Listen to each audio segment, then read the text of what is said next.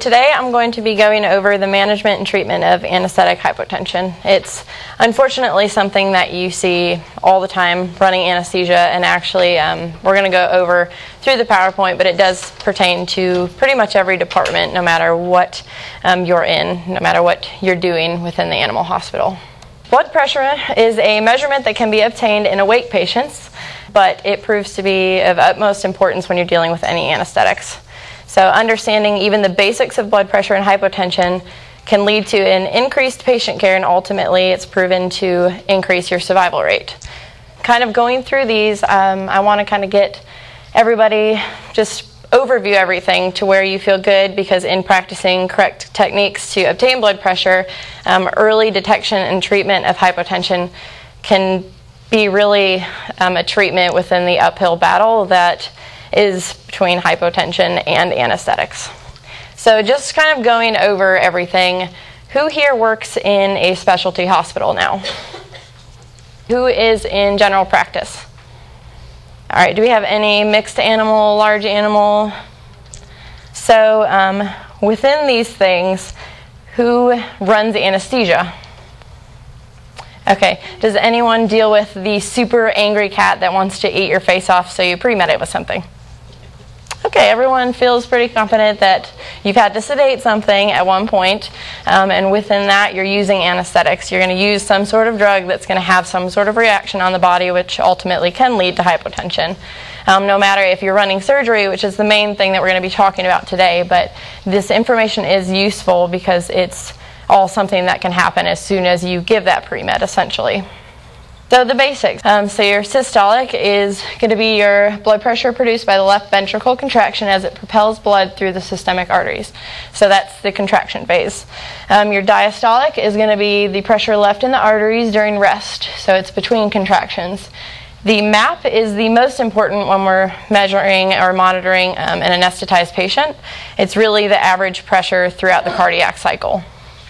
Normals, we go through these. So the systolic is 90 through 140, diastolic is 50 to 80, and the mean that we're really looking for, especially under anesthesia, is 60 to 100. Obviously cats are always a little bit special, so they're going to be different with everything. So how often are we measuring blood pressure? So it's going to be different. I'm going to go over the 3 different ways. If you're using oscillometric or Doppler, you really want to be obtaining a measurement every 3 to 5 minutes. So you want to give those arteries time to rest in between. You can't sit there and pump on everything just like waiting for it to give you different results every time, or you need to let everything reset before you're giving it. So 3 to 5 minutes is really a good time frame to get an accurate reading. So the types, you're going to have oscillometric, you're going to have Doppler, and then what we use here pretty often in our cases under anesthesia is an arterial line or a direct line. So oscillometric, what is it? It is an automatic, less invasive technique used to obtain blood pressure, which uses the autoinflation of the blood pressure cuff to measure the magnitude of oscillations caused by the blood pressure as it flows through the vessels. Basically, it's an estimated blood pressure that you get through pumping the cuff. The upside to this, it's automatic, it's quick, it's less labor intensive. You don't really have to think about it because it's doing it for you. You can literally set the screen every 3 to 5 minutes to give you a reading, and it's going to do it. You don't really have to mess with it. The downside, sometimes it gives you off readings. If you have a really teeny tiny patient, it's not going to do much for you, and you can have, depending on cuff size and everything of the size of the patient, if it doesn't fit properly, you're going to get skewed readings. Doppler. So the Doppler is it uses a crystal transducer placed over the artery to detect flow based off of the motion of the arterial wall. So it gives you the systolic. It works super well for smaller patients or really hypotensive patients. It's what we use if we can't place an art line in something that is a serious case. We're going to rely on our Doppler.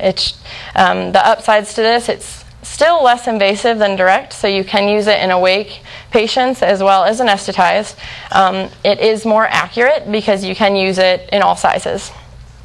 The downside to a Doppler is that sometimes if you're in surgery and you have a bear hugger blowing and music going in the background, or a surgeon trying to talk to you and kind of If they need more things than what they have on the table, you're trying to listen to that, trying to dive under the patient drapes to get this Doppler. It can be a little bit difficult at times.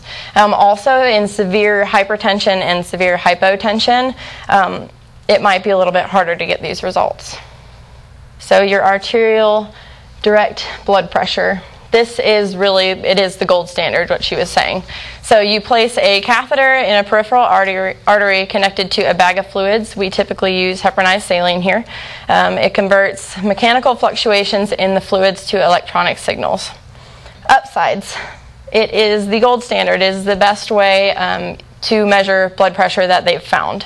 So it's the most accurate, it's constant, so you can really measure the trends. That's what you're looking for under anesthesia, is the trends. Nothing, unless they are ligating something in surgery that's major or something along those lines, you're not going to see this patient was normal 2 seconds ago and all of a sudden it's the most hypotensive, don't know if it's going to make it off the table.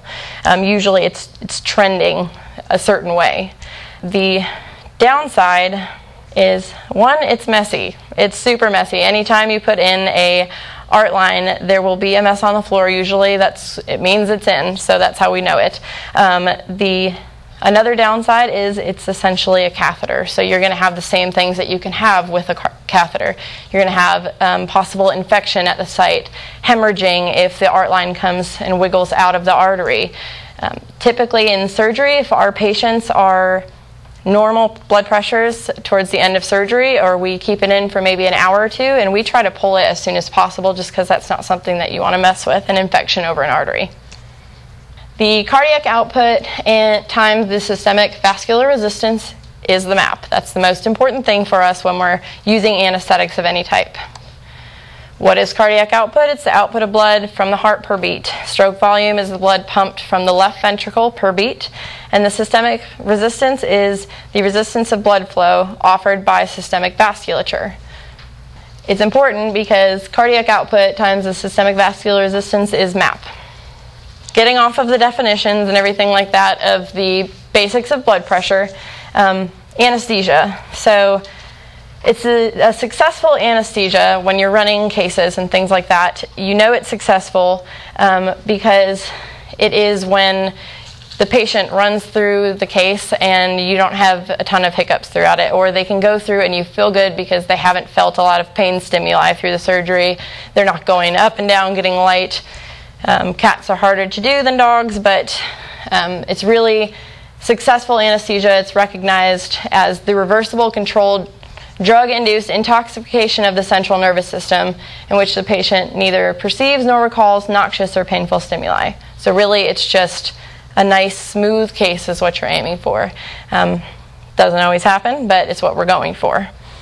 Because our goal is to provide essentially like a pain-free state where the animal is out enough to where you can do the necessary procedure. So the doctor can do what they need to, or the wound can be debrided if it comes in without the animal feeling it.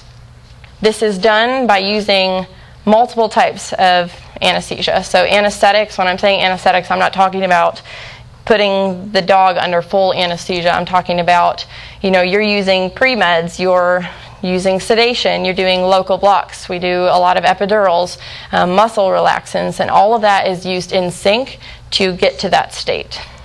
How does this tie into hypotension? With the mean arterial pressure that we talked about earlier, if it's less than 60, that's when, for extended periods of time, it can produce compromised perfusion. So this means that the organs are essentially not getting all the blood flow that they need, and when they wake up, it could be, overall body function could be decreased, as well as organ failure can occur from that. This really ties into it because anesthetics provide a primary cause.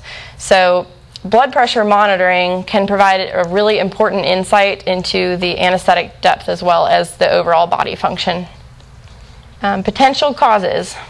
The number one thing, it's kind of funny to me, but anesthetics are a necessary evil. So they are something that we need to get the patient under. We need to have this cat sedated so that we can take out something that's stuck in its leg. We need this dog to have this surgery so that it can live.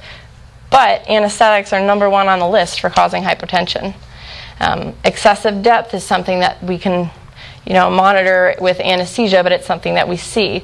Hypovolemia due to intraoperative bleeding, dehydration, hypothermia, underlying diseases, and heart rate. So the first thing, anesthetics lower systemic vascular resistance.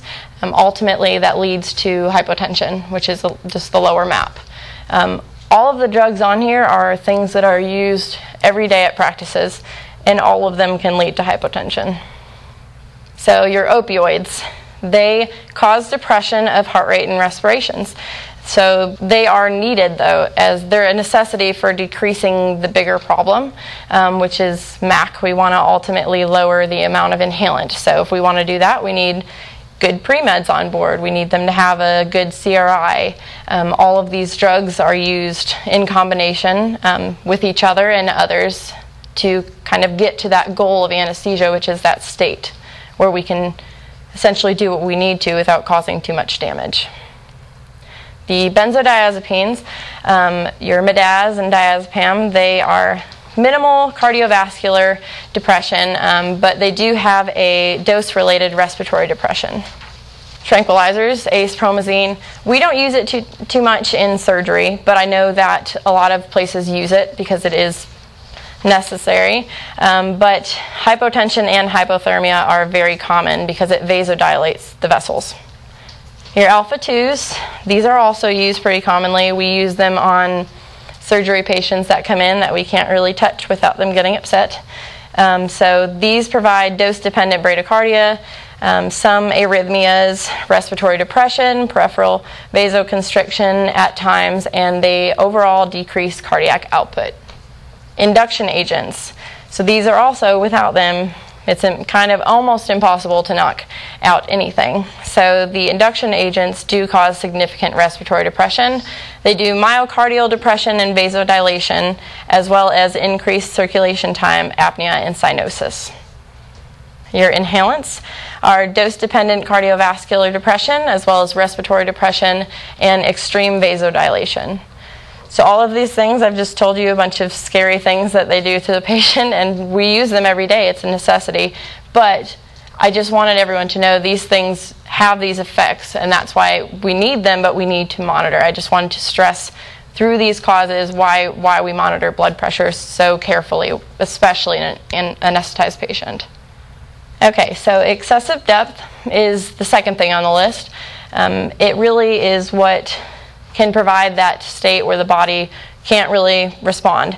So in 1846, Dr. Wendell described anesthesia as without feeling and analgesia as without pain.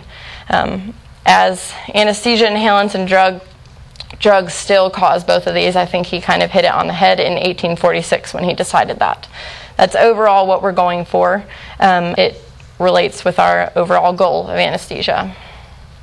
So hypovolemia, it's a decrease of the volume of fluid in the vascular system. I'm sure that every one of us has seen blood-soaked gauzes and maybe like a full suction bucket.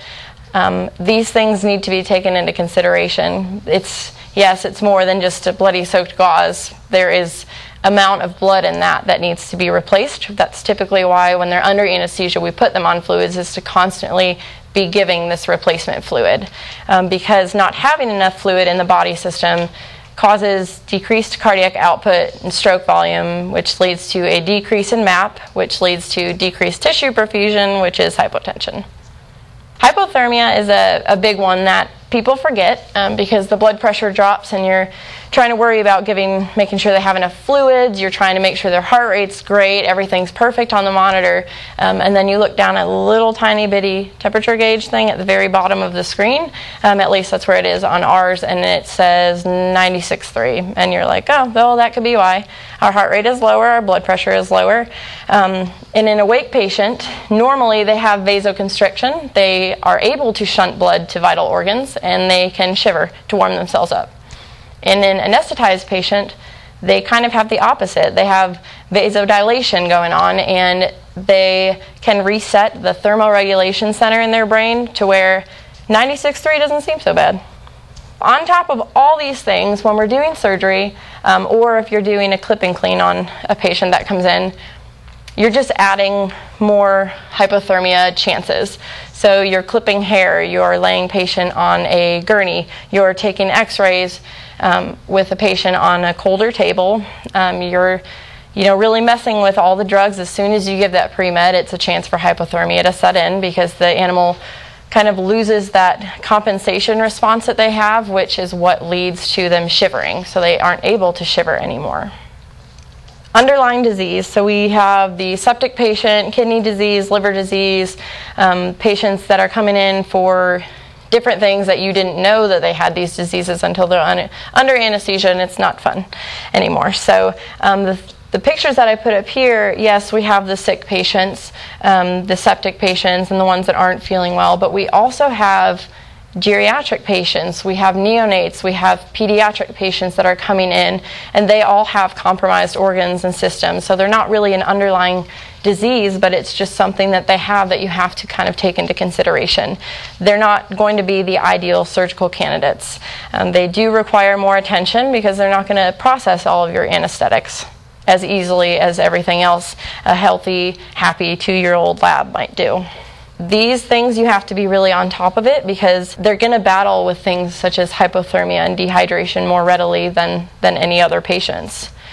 These guys are going to be possibly hypotensive when they step through the door. The owner might bring them to you and hand them to you, and it's a little tiny baby kitten and there's not any warming around it, and you poke it with a thermometer and it's going to be low, and it's just, you're already kind of fighting that battle because you know that you have to put it under anesthesia, but you're already cold.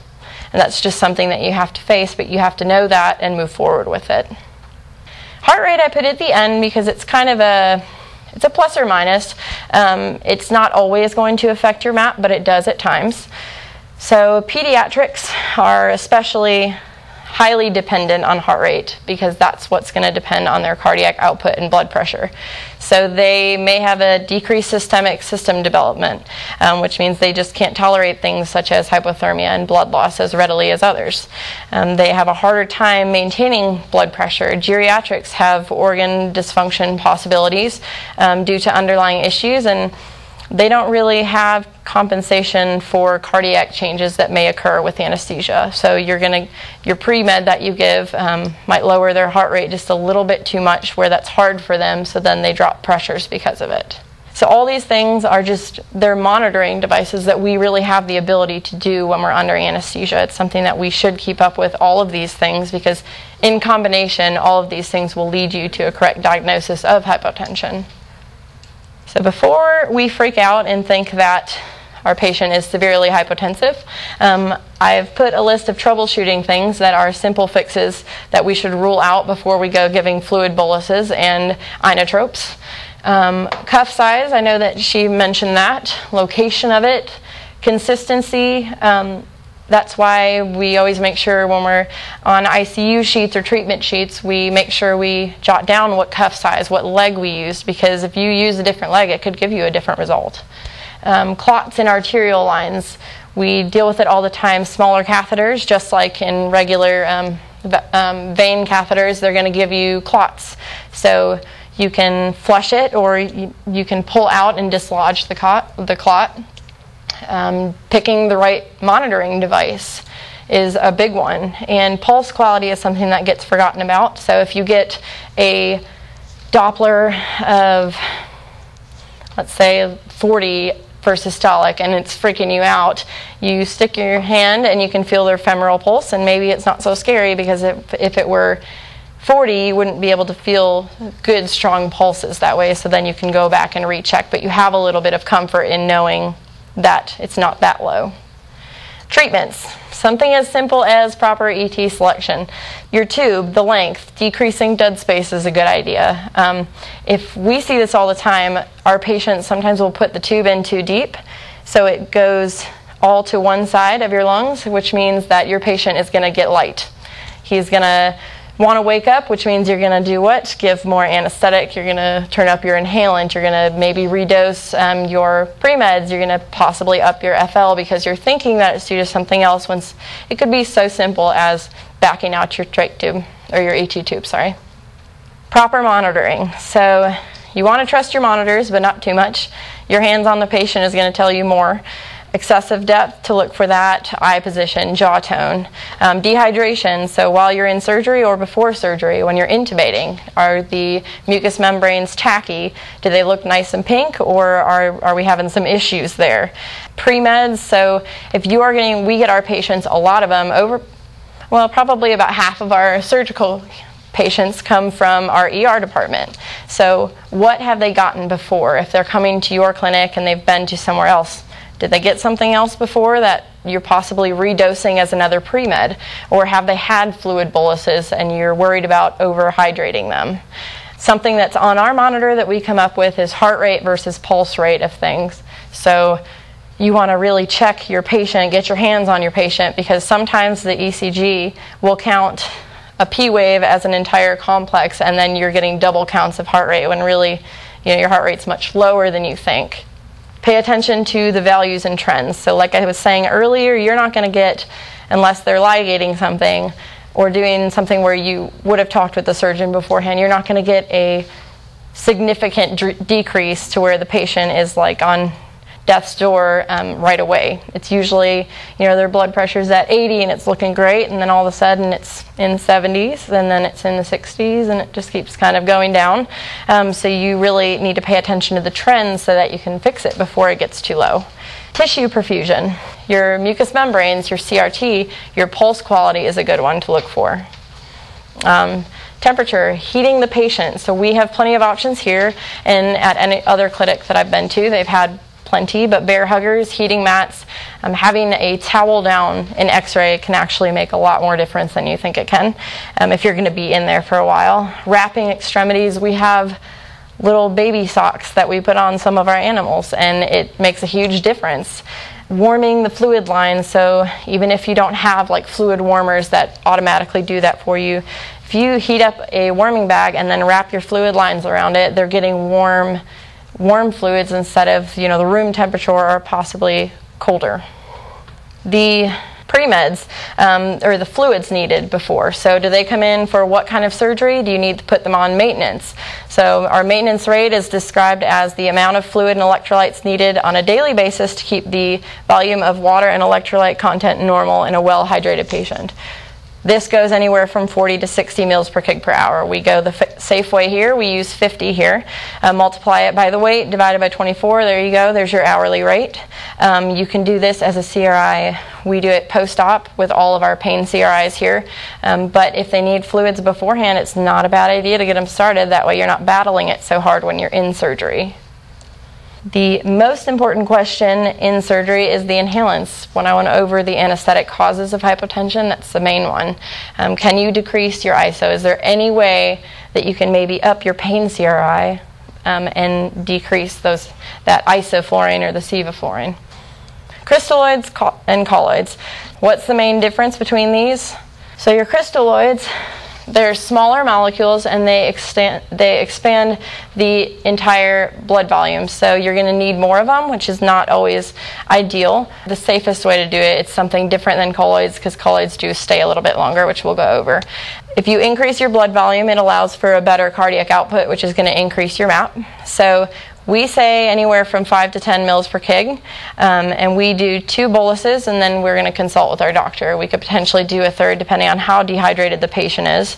But when they're on a CRI, we do anywhere from 2.5 to 10. So if they're already on fluids, you don't want to give too many boluses. Examples of these, they can be the sodium chloride. You can have Plasmolite, Normar, LRS is another big one. Your colloids they increase the intravascular compartment by their bigger molecules. They stay there longer. You need less of them, which means you have to be careful with your boluses, and your CRI rate is a little bit lower for these. But they require less total volume and then crystalloids.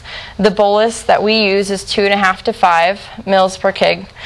We do 1 to 2 boluses depending on the patient, and then if the blood pressure responds, we could potentially put them on a CRI. So this is something that we have to take into account. If they're already on a crystalloid rate, you don't want to put them on their normal rate and then put them on a colloid rate. You definitely have to compensate for that and kind of take that into account. your reversals. Most people don't like to do these. We try not to, but you can do a partial or full reversal of your pre-med that you used, or if they're on fentanyl lidocaine, we've done it before where we're taking them off of it because their blood pressure is crazy low and we want them to make it off of the table. Inotropes. So they enhance myocardial contractility of the heart by increasing cardiac output. Ideally, they are increasing the amount of blood ejected by the heart per beat. The three main ones we use in the clinic are dobutamine, dopamine, and norepi. Dopamine is a positive inotrope. It's going to increase blood pressure and heart rate. So it's really good for bradycardic and hypotensive patients. It's going to increase both blood pressure and heart rate. Dopamine is much more effective at increasing blood pressure than dobutamine. I put this up here so that you guys can have it. When we are in surgery and we have 10 million things going on, the surgeon might be asking for a couple different things and you're trying to monitor a couple different things, and putting them on CRIs, it's the easiest to have a simple go-to thing. So we use a 100 ml bag of sodium chloride and we have a set rate to where we can run it at 1 ml per kg per hour. It's very simple for us. The range is 5 to 20 mics per kg per minute. In cats, it's a little bit lower as 1 to 5. It can cause seizures at higher doses. It's going to do modest vasoconstriction, but it's going to really increase your systemic vascular resistance as well. The dobutamine is another positive inotrope. It's really good for patients that have heart issues going into surgery because it's not really going to mess with your heart very much. It's mostly going to do the contractility or the strength of the pump that you're going to do per heartbeat. So it increases blood pressure, not so much heart rate. The range is 5 to 20 mics per kg per minute, so it's going to do modest vasodilation, but it's really going to increase the forward flow of the beats. Norepi is one that we've actually been using a lot more in our clinic. It constricts, it's a vasoconstrictor, It increases blood pressure, heart rate, and vasomotor tone and contractility. Another big one that we use here, we try to simplify it, so we're going to calculate it out at 1 mic per kg per minute. We're going to pull it up and find out whatever that is, dilute it with sodium chloride into 1 ml and run it on a syringe pump. It's just a little bit easier for us that way. If there isn't an improvement after about 10 minutes, you can increase it and double it. Ultimately, the max out dose is 2 mics per kg per minute, but if you use it at this high rate for an extended amount of time, it can cause tissue perfusion issues post-operatively. So really we try to, our clinic, our hospital, we max out at 0.5 mics per kg per minute. Vasopressin is one that I don't have a ton of experience with. We try not to use it because it is hundreds of dollars per vial. So you definitely want to check with your surgeon or with the doctor before using it. We really use this when they're not responding to the other inotropes because this vasopressor has a different way of reacting and has different receptors that it's going to act on. So in small animals under 15 kg, if they don't respond to it, usually we're bumping it up after 5 minutes, so we're going to double it. In larger animals, you have a little bit more wiggle room. If they don't respond after 5 minutes, you can increase the rate at 2 mils per kg every 5 minutes. And the range for this is 0.5 to 5 millunits per kg per minute. Okay, so what if we do all those things that I just talked about, the bunch of slides that I just did, and your patient is still severely hypotensive? The most important thing is your patient safety. So you should be communicating throughout the whole thing with your doctor or with the surgeon, but you might have to discontinue the surgery. So we've had plenty where we are planning to do multiple sites of surgery. The patient is too hypotensive, so after the first one we stop. Or we've gotten in there, the patient becomes severely hypotensive and we don't feel comfortable moving forward. So we pretty much hurry with it, finish what we can, and then try to get out of there in a timely fashion because you want them off of anesthesia. I have actually, we've done it tons of times where we're just strictly running off of the pain CRI and our epidural and our pre-meds. We turn the ISO completely off in some of our surgeries, at least while they're closing. That way you can get some of that inhalant off of your patient. I have a couple case studies that we did.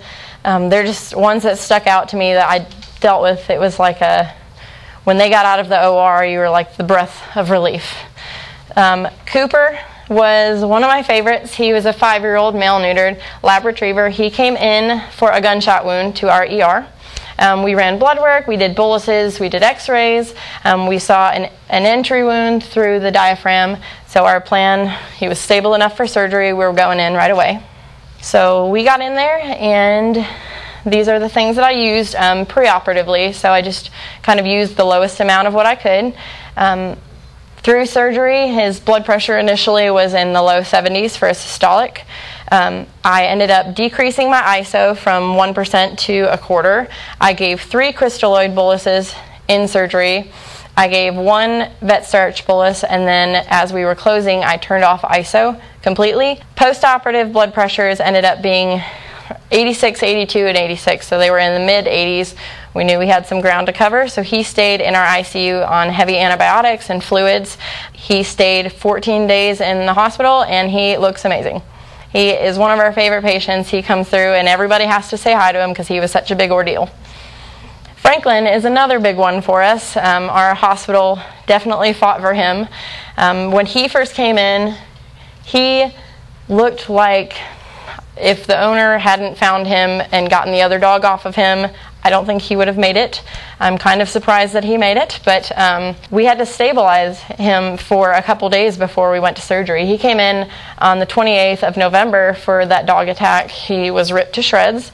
We initially were trying to do wound debridement, so they sedated him. We couldn't find a blood pressure on him, so they gave a bolus, and it was 90, and then it all of a sudden went away, and we couldn't really, it started going down. We couldn't find it anymore, so we had to do plenty days of stabilization in our ER, antibiotics, pain. He got 2 blood transfusions. He was on a nor-epi-CRI before we got him.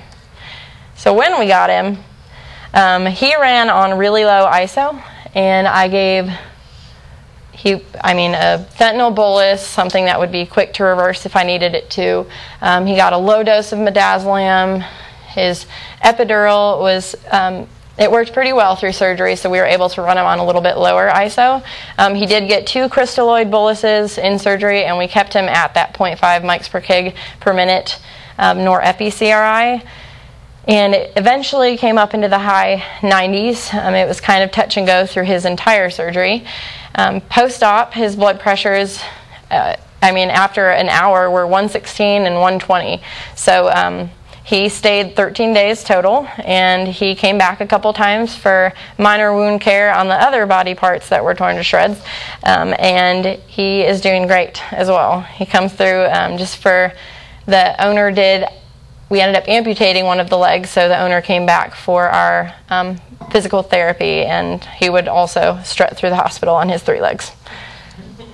Cricket is the last one that I'm going to bring up. So Cricket was a 2-year-old female spayed Yorkie that was 2.4 kgs. Presented on the 22nd for a portosystemic shunt.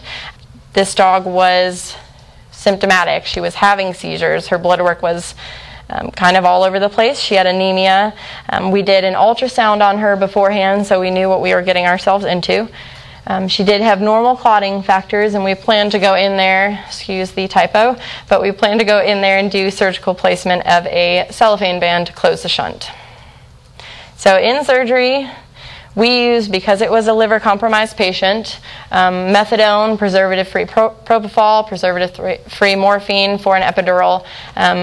An art line was attempted to no avail because she was 2.4 kgs and it was a little bit challenging. So we utilized our Doppler in surgery. We got into surgery and she had a mid-40 systolic. So we decreased our fentanyl CRI, or we increased our fentanyl CRI so that we could decrease the ISO. Her temp was initially 97.2.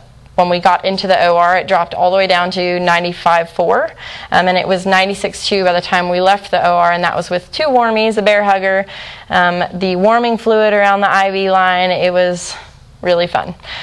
We also had a dopamine CRI going that we initially started at the lowest rate, and then we had to bump it up and double it. When we left surgery, It was up in the 80s. So this was one that unfortunately did not make it. She was severely hypotensive coming into surgery, and we knew this, and she transferred. We had our ER staff working so hard on her for 2 days straight to kind of get that up. Unfortunately, the hypotension never resolved. She was on dopamine, she was on vasopressin, she was on norepi, she was on fluids. It was really complicated because she was only 2.4 kgs, and really how much fluids can you give a dog that size? But after all the fighting, the owners decided to euthanize because she wasn't coming out of it. So with all these things, what is the most important thing? That's patient safety and patient care.